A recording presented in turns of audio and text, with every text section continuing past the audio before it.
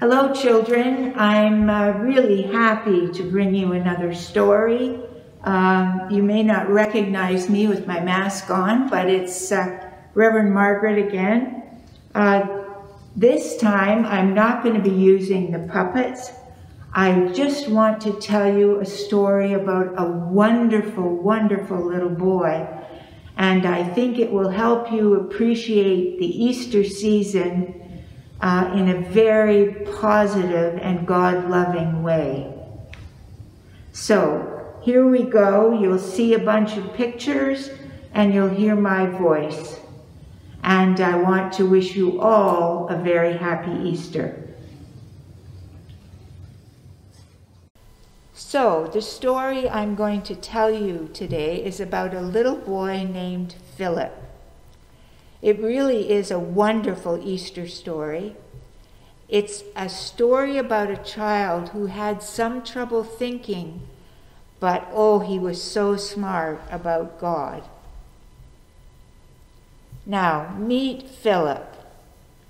He's a good friend, and isn't he a very happy-looking young boy? Philip was born with Down syndrome. So that meant he had more trouble thinking than other children his age. He was a very pleasant child, happy it seemed, but increasingly aware of the difference between himself and other children. Philip went to Sunday school faithfully every week with 9 other 8-year-olds. Now, Sunday school can be really fun. You get to be with different kids than you are with at school, and you have different teachers. Oh, but let me go back to Philip. You know what 8-year-olds are like sometimes. Philip, with his differences, was not readily accepted. But his teachers were very sensitive to Philip, and he helped this group of 8-year-olds learn to love each other as best they could in his Sunday school class.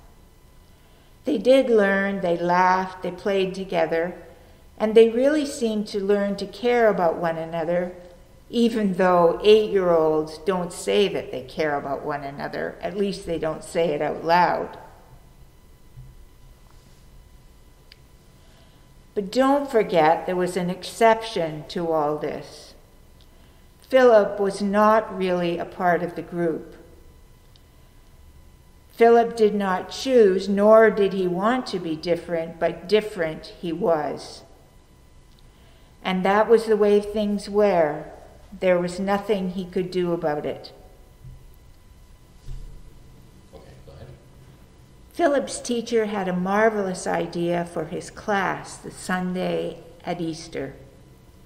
You know those things that pantyhose used to come in? Now, I remember this because I'm much older than you guys by a long shot, but you used to buy your nylons in containers that looked like great big Easter eggs. The teacher had saved 10 of them from his wife. The children loved it when he brought them into the room and gave one to each child. It was a beautiful spring day, and the assignment was for each child to go outside, find the symbol for new life, put it into the egg, and bring it back to the classroom. They would then open them and share their new life symbols and surprises, one by one. It was glorious and confusing. It was wild. They ran all around the church grounds, gathering their symbols, and then returned to the classroom. They put all the eggs on a table, and then the teacher began to open them. All the children gathered around the table. He opened one, and there was a flower, and they oohed and awed. He opened another, and there was a little butterfly. Beautiful, the girls all said, since most of the boys who are 8 do not say beautiful. He opened another, and there was a rock. And as third graders will, some laughed and some said, "That's crazy. How's a rock supposed to be like new life?" But the smart little boy who'd put it in there spoke up, "That's mine. And I knew all of you would get flowers and buds and leaves and butterflies and stuff like that. So I got a rock because I wanted to be different. And for me, that's new life." They all laughed. And here you can see the picture of the flower, the picture of the butterfly, and the rock.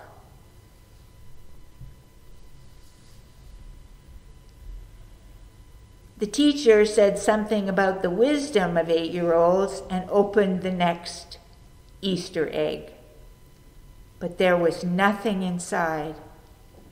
The children, as 8-year-olds will, said, "That's not fair, that's stupid.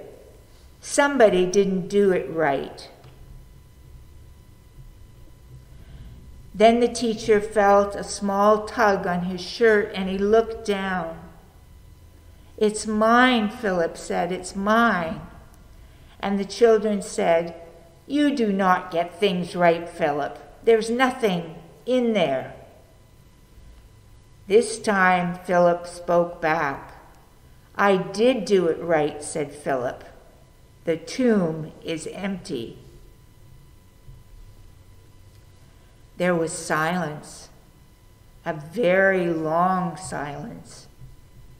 And for you who believe or don't believe in miracles, I want to tell you that one amazing thing happened that day.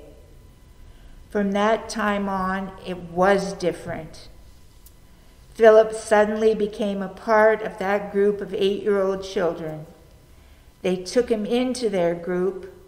He was set free, like Jesus, to be included with his friends. Philip did not live long, as there were many other things the matter with his body. His family had known since the time he was born that he wouldn't live past his childhood.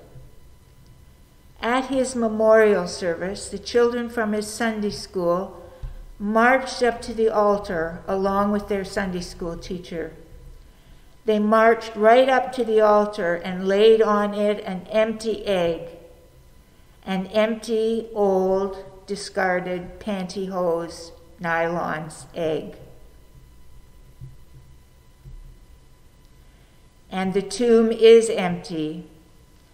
The children all knew that Philip, like Jesus, has been raised up to be with God. Now, my friends, I do want to wish you happy Easter, but remember as you enjoy your Easter candy, the real reason for Easter is that Jesus rose again and is alive and seated with God.